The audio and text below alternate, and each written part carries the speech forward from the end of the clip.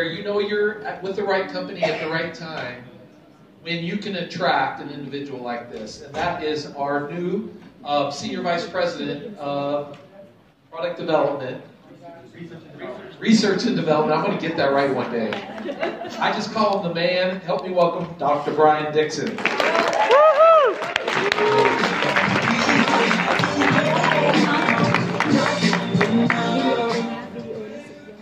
I say the term nutrigenomics, and I said that you had to come up here and give a seminar on nutrigenomics, who would be comfortable doing that? Yeah? About 3 hands went up in the audience. So my goal today is to try to reset everybody and talk about nutrigenomics and get everybody thinking about what your nutrigenomics is and how it's working inside of your bodies and how these products are working. I'm going to set the stage talking about nutrigenomics, and then Dr. Brett Brimhall is going to be doing breakouts and going more in depth into how these products are working on a nutrigenomic basis. Is Brett in the room? Can you step out really quick? Well, I'll bring him up at the end so you can see who he is. So if you want to learn more about the products and how all these nutrigenomic angles are working to improve your health, then please make sure you attend his breakout sessions. I'm going to start by asking this question. Do you need a brain to be intelligent? What do you think? Do you need a brain to be intelligent? Or is there maybe some other forms of intelligence out there? Well, let's talk about this. Here's the definition of intelligence: the ability to learn or understand things. And I think that's normally what we think of intelligence as being. Somebody who's really book smart, someone who's really good in school. But what's so interesting to me is this second part of the definition: to deal with new or difficult situations. Think about that for a second. Do you need a brain to be intelligent? I'm going to show a short video. We're going to start with single-celled organisms, and then we're going to get into insects, we'll get into other animals, and then humans. But I want you to see some intelligent behavior that's going on with these different organisms, and especially organisms that don't either have a brain or have a very primitive brain at best.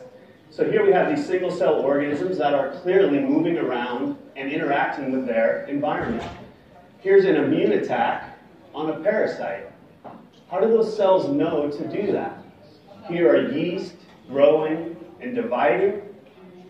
How do plants, when we put a seed in the ground, how do plants know to grow their roots down and their leaves up?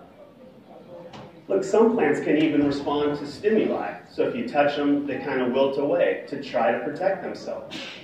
How do sunflowers know to follow the sun through the day and then reset themselves so they'll capture the sun when the sun comes up the next morning? We've all seen bananas rot on our countertop. This one's really interesting because you have a lower organism, a plant, clearly without a brain, actually feeding on something that has a primitive brain. It's amazing, right? Are these plants thinking about this?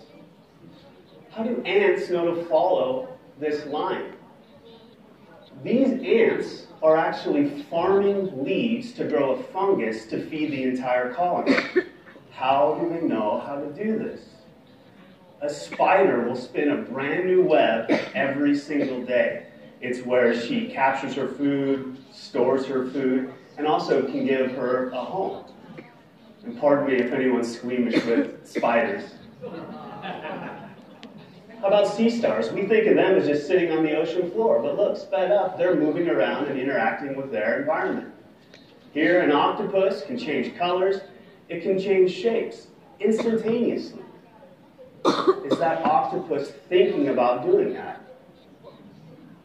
Pretty cool. Anyone familiar with honeybees? Honeybees have this incredibly complex behavior where one of their sisters will come back to the hive after feeding somewhere and communicate through this special dance where food is, what direction to fly, and then what is exactly the food source. It's an amazingly complex behavior. Are they thinking about doing this, or is intelligence residing somewhere else in their bodies?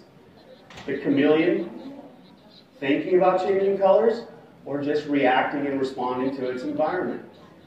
Baby ducks following her mom. How do dogs know how to fetch? Are they thinking about doing this? How about cats? Everyone thinks cats can't swim, but they're actually great swimmers. Most mammals, just within minutes, if not hours after they're born, can stand up and walk. How do they know how to do this? I'm going to show some human examples. Does that picture think about it? Or this hockey goalie? Just reacting. You cannot think fast enough. Watch this soccer goalie. If the goalie were to think about it, he would not be there in time to make that save. And then I always laugh when people tell me that they can't swim, because we're born with the ability to hold our breath and make these primitive swimming motions when we're put underwater. Right? Complex brain, but they're not thinking about it. So what's going on? Do you really need a brain to be intelligent? Or is there some intelligence that's residing somewhere else inside of us? Think about yourselves sitting here. Are you thinking about the blood going through your blood vessels? Are you thinking about the nerve impulses? Are you thinking about the breaths that you're taking? Are you thinking about digesting the food you ate this morning for breakfast? If you went for a run this morning, are you thinking about remodeling your bones or your muscles? No, it's just happening.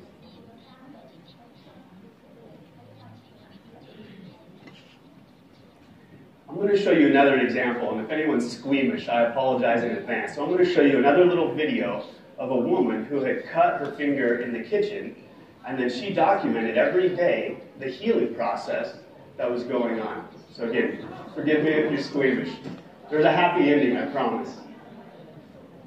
So look, she's starting to document the wound healing process that's going on. So when you cut your finger, are you thinking to your finger, heal, or is it just happening?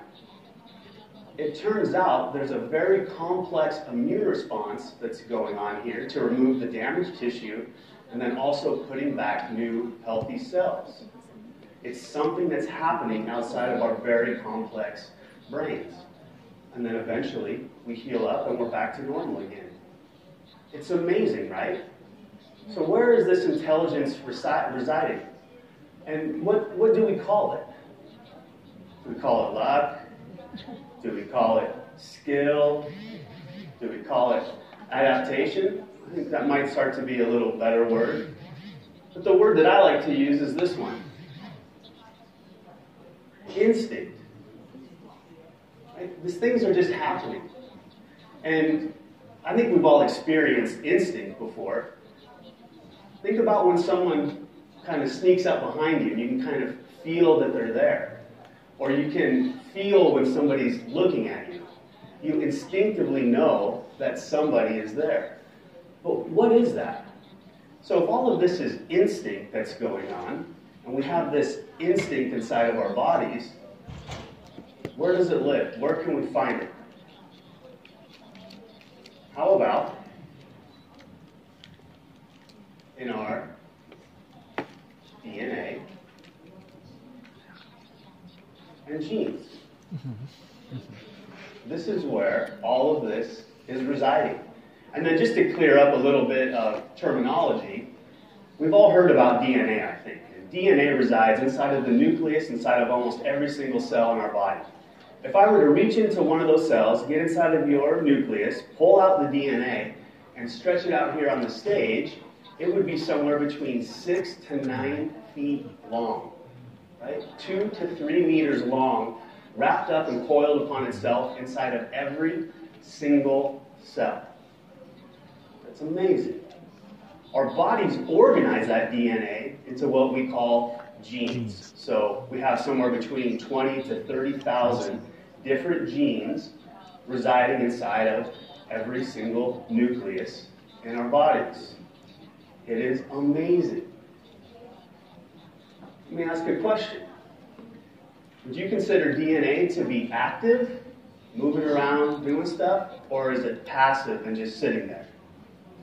How many people say active? How many people say passive? I actually say it's a passive molecule. It's really just sitting there. Okay? So here is an example that I like to use when it comes to talking about your DNA.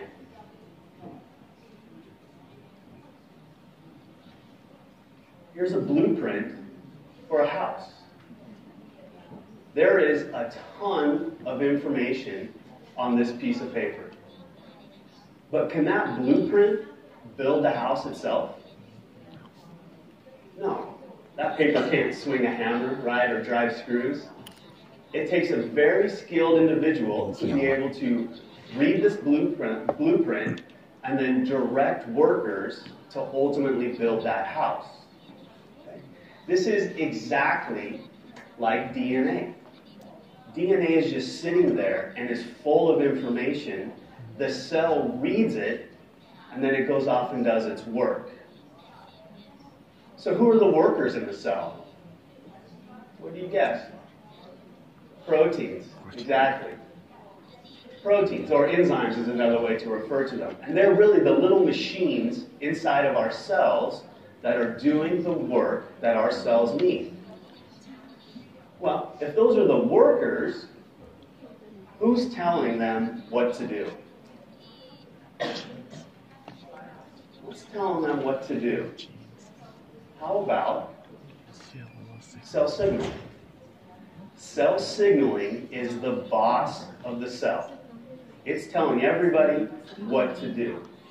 And I should say it's highly coordinated cellular signaling. This isn't just happening randomly. So let's talk about that for a second.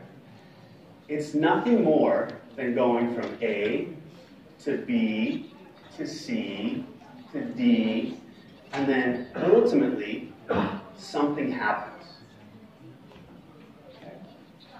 Now, I'm not going to walk through this, I promise. But this would be a chart that I would have used during my research studies to do the molecular biology. But again, it's nothing more than A, then B, then C, then D. Then something happens inside of the cell. Okay? So as a molecular biologist, we want to know what's the input, what's the output, but then who, what, and where is that signal going through in terms of cell signaling. Okay? But then who is ultimately directing cell signaling? What's initiating it? Where does that whole signaling process start? Receptor. We're getting there close, I promise. You keep saying the environment. But you're right, coming back to that definition of intelligence, being able to adapt and respond to your environment. But it's really these receptors. And these receptors are nothing more than little sensors sitting on and inside of the cell. Okay? It's nothing more than a lock and key type of model. Okay? So here's the key to my house. Okay? Will this key open the door to your house? No, right? This is exactly how receptors are working. So this is like a signaling molecule that will bind to a receptor, literally unlock and activate it, and then you start that cascade of events. Okay? The very simple way I like to think about it is like a chain of dominoes. So I've got another video here, and I want you to tell me, where's the signaling molecule? Maybe here. Where would the receptor be? Maybe here, right? Sensing the signaling molecule. And then we have the cell signaling that's going to occur.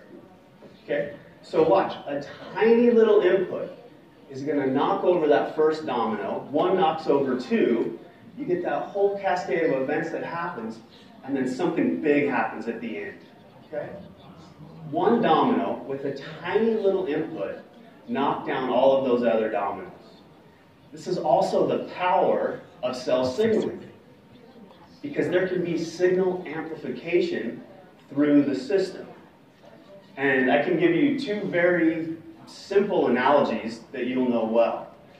So think of a bodybuilder. They can inject just a little bit of testosterone and put on massive amounts of muscle.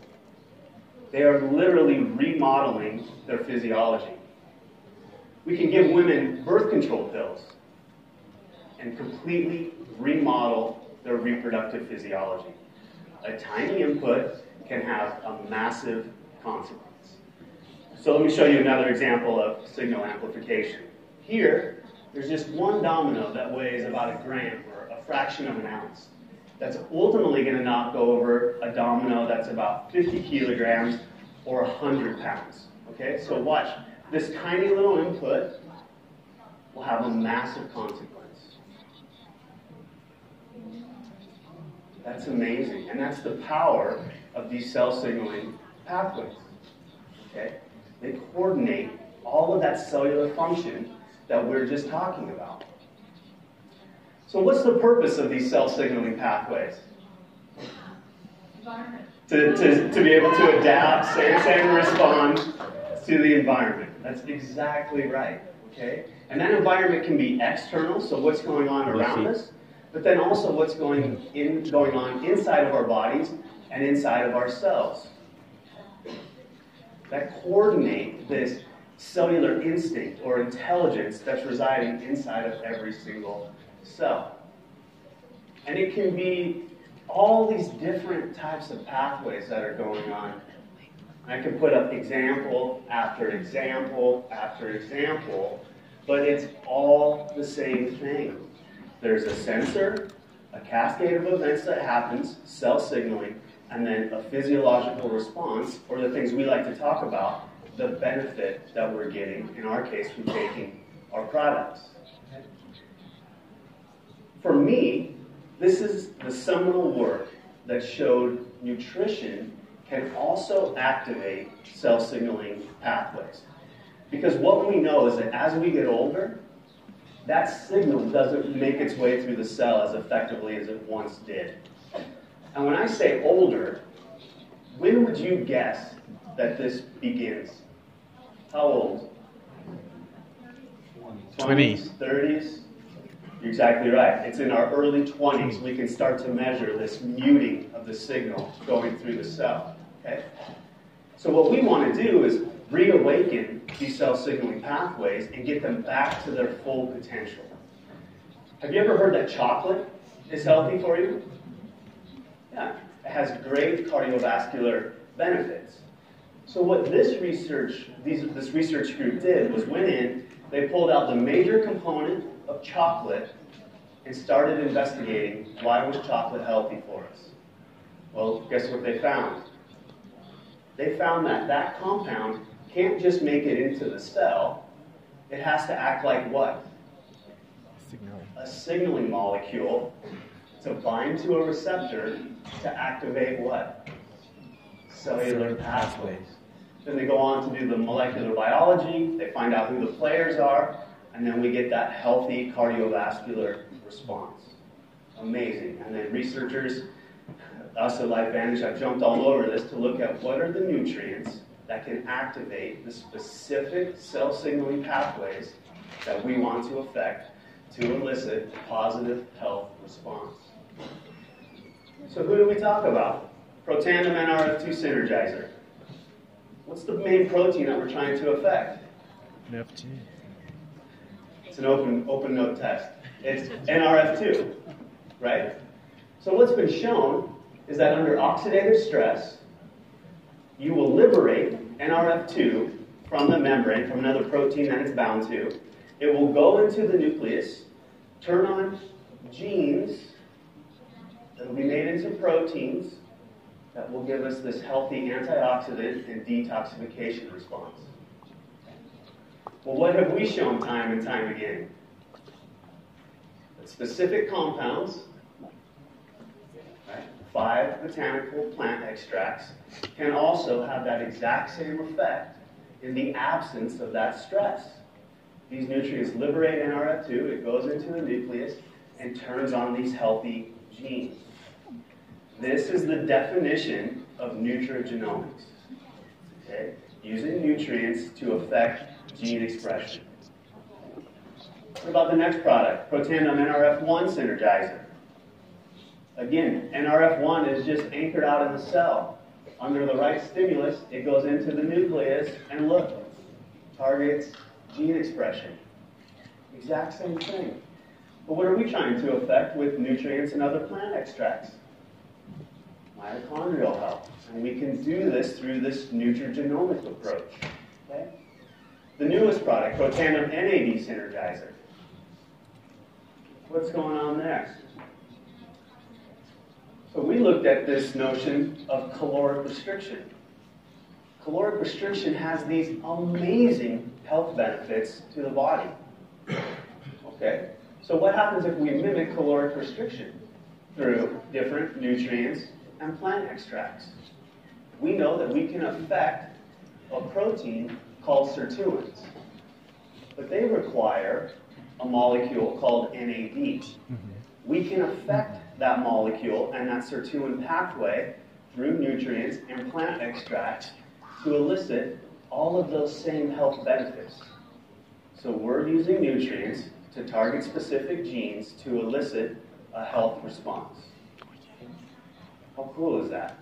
Woo. That's the notion. The whole basis for why life exists. So that's just really the very high-level approach to what nutrigenomics is. Okay? Using nutrients to activate these cell signaling pathways to ultimately elicit a beneficial response. And so we have Brett that's back, standing up in the back. Do you want to come up or speak from there? He's going to go in his breakout sessions, like I mentioned, and get way deeper into the nutrigenomic approaches of these three products and what's going on inside of our bodies. Do you have a quick handheld, maybe?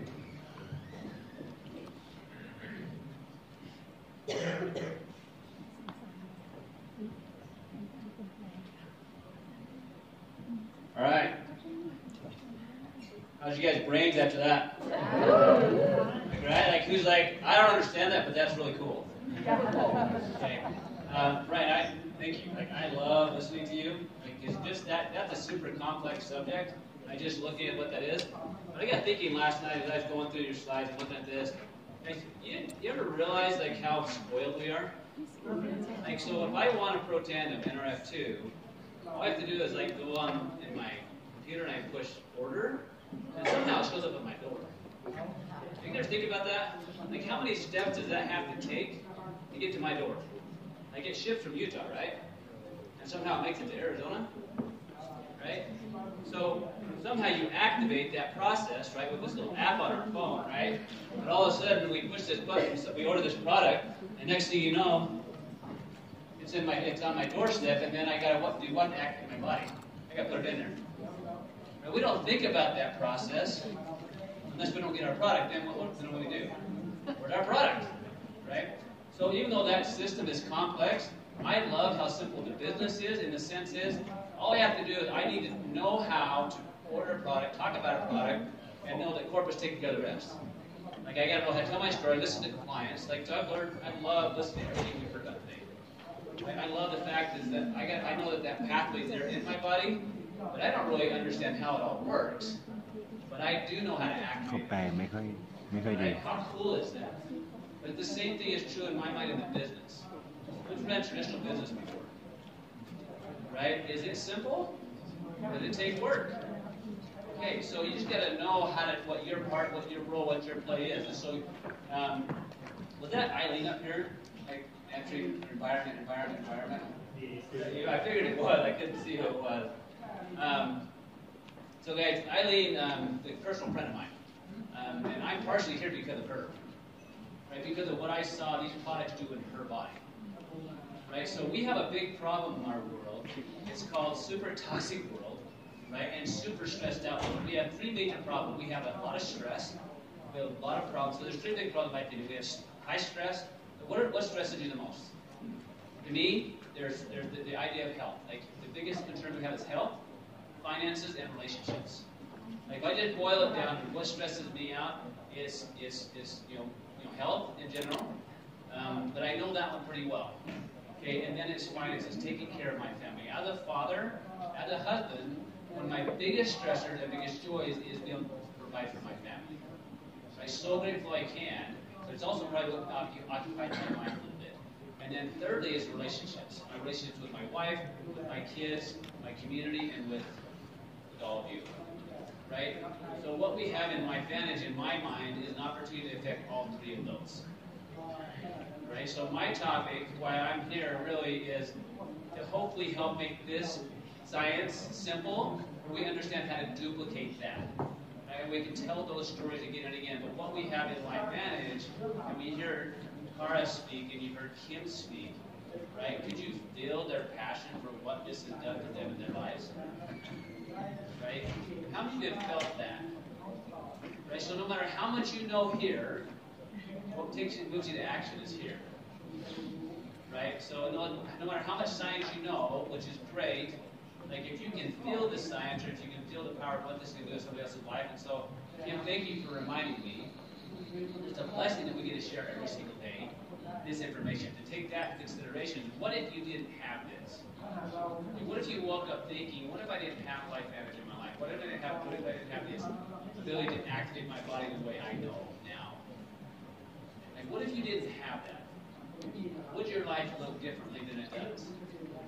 So are there other people that we know that haven't had the opportunity to learn that yet? Right? So our belief by the end of this weekend in what you have, not only from a product standpoint, but in a business standpoint, but in a relationship standpoint, should take you home to help you create that in your life and in your businesses. Right. This is work.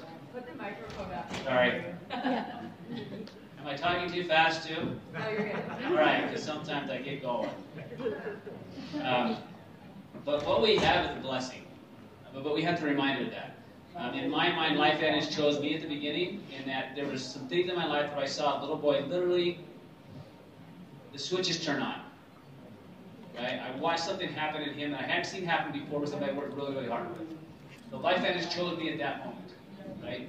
But I have to choose every day whether or not I continue to choose Life Advantage. And that's what a lot of you guys that I've listened to and heard you talk is you've got to choose that. But every day we choose. Right? And so I am grateful that I have my wife here, Holly, to support me and to see this and be part of this experience, and each of you. Because what I do know is my story. After teaching physicians for the last 25 years, I affect so many people.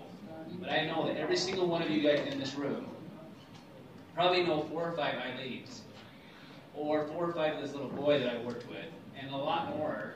And so we can literally affect thousands to tens of thousands with literally a technology that most people have no idea even exists. I don't know about you, but I don't want to go back and have to wait for my products to show up in 2 weeks or 3 weeks. I like when it comes next day, like Amazon Prime, that's kind of cool. Right? But right now, the current way in which we handle health is an old model. It's an old technology. It has its benefits, but what we're talking about is telling a new story. And with any new technology at first, it's kind of weird. It's not really accepted. It's not well understood. But once it's fully accepted and you get part of that story, what type of impact will you create in your world? Is it uncomfortable? Yes. Is it work? Yes. Is it worth it? You have to answer that. So I'm going to be a part of this here. I'll do my best to make that science simple. But bottom line, with all the duplication stuff you see that corporate's creating for us and we're trying to create as a group and a team, all we have to do is say, hey, watch this. I may not understand why it worked, but I know that domino thing was pretty cool. That makes sense. Right? And so, yeah, I commend you for being here. I know it's a lot of work to be where you are. I know it's a sacrifice.